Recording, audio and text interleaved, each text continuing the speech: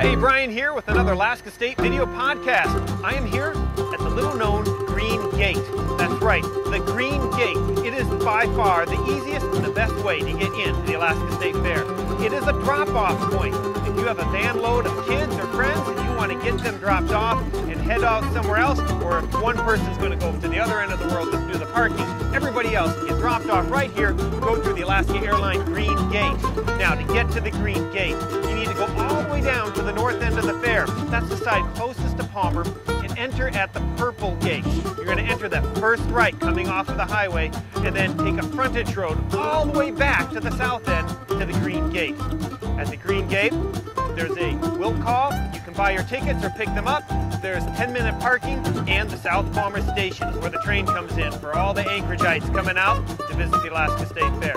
Well, I'm going in. I'm taking the easiest way in. It's also the easiest way out. See you at the Alaska State Fair.